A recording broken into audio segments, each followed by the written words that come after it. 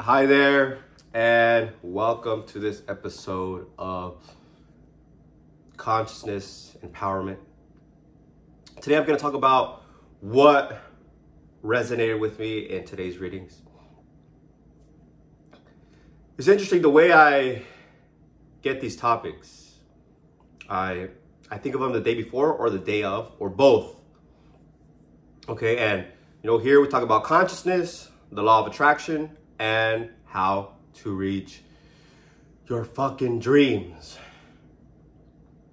Now, The book The Secret by Rhonda Byrne was calling to me, and I was watching her speak on the School of Greatness with Lewis Howes.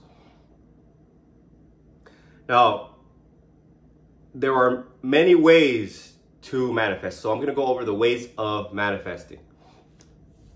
A little preface: we were all one individual universal mind, right? The universe is the universal mind.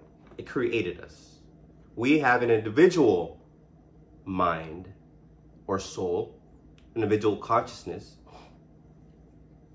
And what we impress in our subconscious, it impresses in the universe, and it gives you what you want. Now I'm going on to the ways of manifesting. First, let's start with what you're not, how you won't. So how you will not manifest the things that you want is by focusing on the things that you do not want and talking bad about others. Because the bad that you put out is coming back to you. Remember, we're all one. So the law of attraction works with you only. Whatever you're thinking is coming back to you. So if you're thinking, I don't have, then you're going to not have. If you say, I don't like this guy, XYZ, or a girl, XYZ, and then gossip about it, it's only you. The universe is only listening to you. So you're going to get it back. So I would say it's safe to say you don't want bad things to happen to you, right? So let's keep that in mind. Very similarly, you think of what you want, despite whatever you see out here. Fuck what you see out here. Okay? Say, I have more than enough. Use the money that you have. I have more than enough. Because the more you exercise money, the more you'll come. Say, I'm healthy. I'm going to work out. I'm going to show the strength, this vigor, this health. Even if you have some pain or you're sick, express the health. Express it. Fuck what you see out here, okay? So focus on what you want. I forgot my cat was right here. Both of them were right here with me. One was right behind me. You probably saw him leave behind me. So focus on the things that you do want. See yourself with the thing that you want. I like this example that Rhonda Byrne talked about in the interview. She said she was talking to somebody who couldn't manifest having a baby. For some reason, the universe was not giving it to her. And she was really struggling. This woman was really struggling. When you're struggling and not believing that it's done, you're not feeling the wish fulfilled, it's not going to happen. So what she said is, see yourself with the baby. See yourself with the baby in your imagination and feel the feelings of that. Feel the joy of that. And she got pregnant, right? She got pregnant. The thing here is that we have to see the end. See the end, right? For example, you don't see yourself looking at cars or looking at the car that you want to buy because that means you don't have it yet. You're looking for it in your imagination.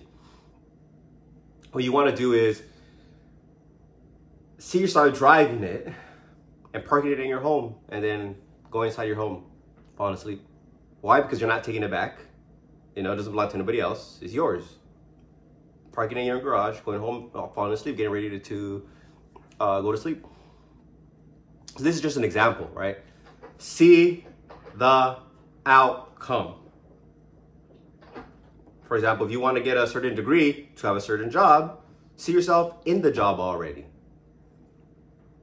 Okay? See it done. See it done. Another one is prepare for it. See it done and prepare for it. For example, there was a story about, in the interview, a story about a woman who wanted a horse. She didn't have enough money for it, so she bought the bridle, which is the thing for the mouth, for the head. And she's put it on her table, actually. So I guess she was eating and breakfast and everything. She would see it there. And nature abhors a vacuum. It doesn't like empty space. It will have to fill it up. Or you could say it likes a vacuum, you know. It just gives. So it'll fill it up. It'll fill up the space.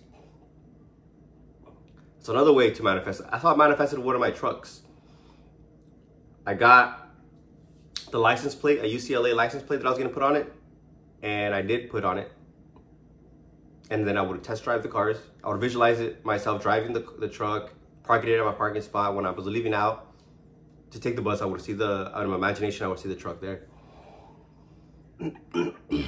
So those are ways to manifest, okay?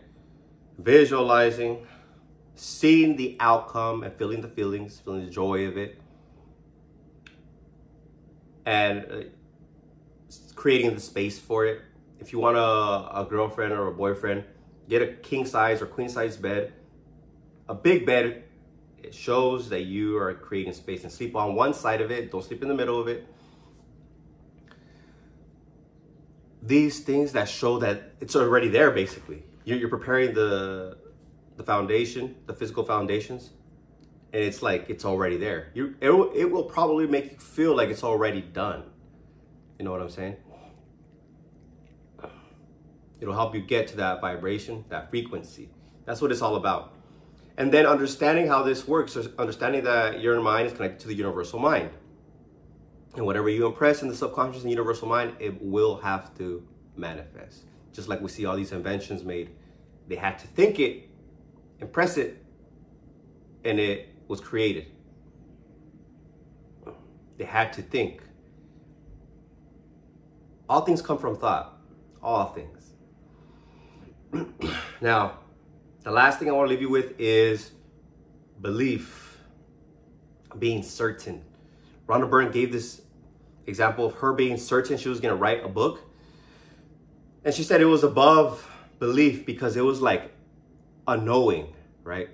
I want to connect that to intuition. I interpret it as intuition, like knowing something, right? It's not said in words. It's not belief. It's just, you just know.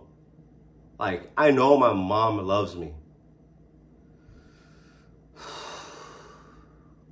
I don't have to believe it. I know.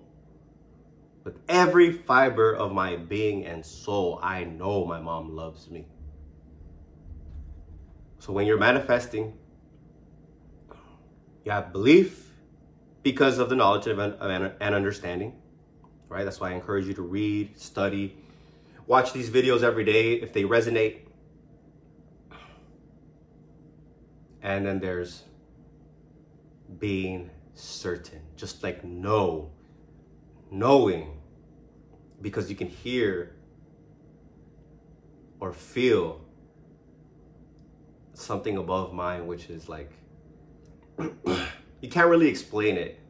The only way I could explain it is intuition, just kind of like hearing the voice plus knowing. You have to experience it for yourself. Hope that example helped you about my mom. Like, I just know. There's no doubt. So you can use those to believe or knowing. And they could be stemmed. They can be grown from study. The studying will result in belief and knowing. So I hope you like this one. Make sure to rewind this, write down the notes if it resonated with you so you can start manifesting. And I love you. Make sure to like, comment, and subscribe. If you want more resources, check below. They will help me continue to do this so I can do this for you all full time. Okay?